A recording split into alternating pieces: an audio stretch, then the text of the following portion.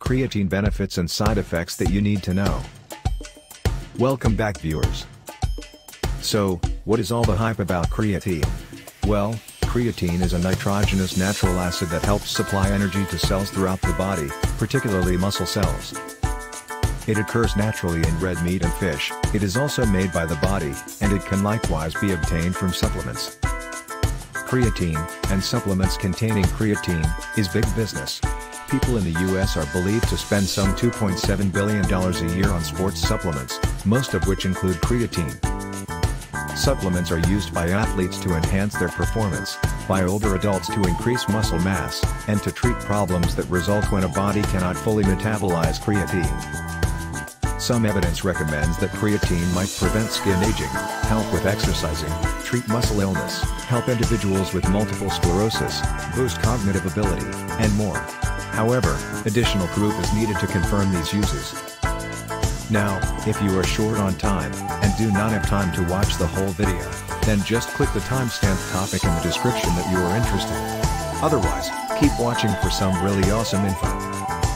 Now, here's some trivia for you, about how long does it take for creatine to work in most people? We will give you the answer at the end of the video. If you like our info so far, then please like, subscribe, and hit that bell to stay informed. So, exactly what is creatine?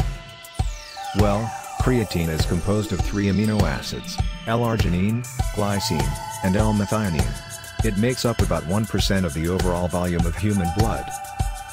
Around 95% of creatine in the body is stored in skeletal muscle, and 5% is in the brain. Between 1.5 and 2% of the body's creatine is transformed for use every day by the liver, the kidneys, and the pancreas. It is transferred through the blood, and used by parts of the body that have high energy demands, such as skeletal muscle and the brain.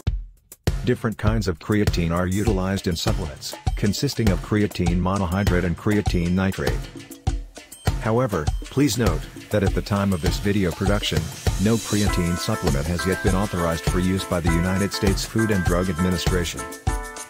Creatine sources and needs. Creatine food sources include red meat and fish. 1 pound of raw beef or salmon supplies 1 to 2 grams of creatine.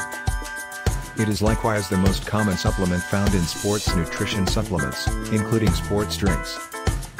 A person needs between 1 and 3 grams of creatine a day. Around half of this comes from what you eat, and the rest is synthesized, or made, by the body. People who cannot synthesize creatine because of a health condition, may need to take 10 to 30 grams of a creatine supplement a day to avoid illness.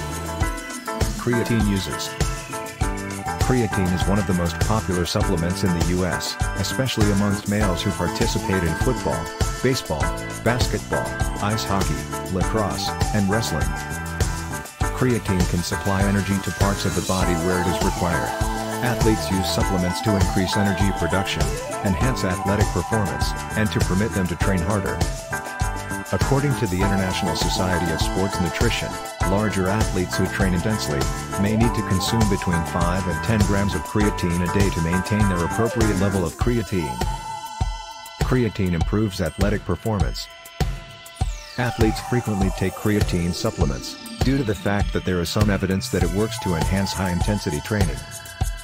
The concept is that creatine allows the body to produce more energy.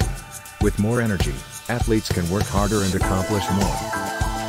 For some individuals in some types of workouts and exercises, enhancing the body's creatine level appears to boost performance. Creatine increases body mass. Increased amounts of creatine in muscles have been associated with greater body mass. However, according to the U.S. National Library of Medicine, creatine does not build muscle. The boost in body mass happens due to the fact that creatine causes the muscles to hold water. It is also possible that muscle mass develops as a result of working harder during exercise. Creatine used for repairing body damage after injury. Research study suggests that creatine supplements may help prevent muscle damage, and boost the recovery process after an athlete has experienced an injury. Creatine might also have an antioxidant effect after an intense session of resistance training, and it might help in reducing cramping. Also, it might have a role in rehabilitation for brain and other injuries. Creatine safety and side effects. At recommended dose amounts, creatine is considered to be likely safe to consume. In high doses, it is possibly safe. But, some doctors say that high doses of it could affect the liver, kidneys, or the heart. Although, these effects have actually not been proven. Other possible side effects consist of muscle cramping, stomach pain, nausea, and diarrhea. Individuals with kidney disease are advised not to use creatine, and caution is suggested for those with diabetes, and for anyone taking blood glucose supplements. The safety of creatine supplements has actually not been confirmed during pregnancy or breastfeeding. So, women are recommended to not take it at these times. Use of creatine can also lead to weight gain.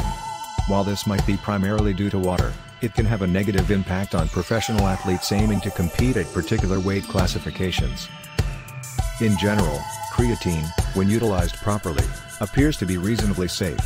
But, as we said earlier, the United States Food and Drug Administration has not yet authorized it as safe and efficient. However, at the time of this video production, creatine is currently allowed by the International Olympic Committee and National Collegiate Athletic Association, that is, the NCAA. Always use wisdom when taking creatine. And, if needed, talk to your doctor about any specific health issues that you may have before starting to take creatine or any supplement. Now, here's your trivia answer. Creatine does not instantaneously work in the body upon taking it. Rather, it takes a while to saturate the muscle cells, where it is stored for future use. It typically takes a week or so before you see any more strength to do the third set of squats. However, athletes with more fast-twitch muscle fibers, like sprinters and power lifters, often respond more quickly. Also, the more lean muscle mass you have, the better your response will be. If this video has helped you, then share a comment about it below. And also, share it with your friends.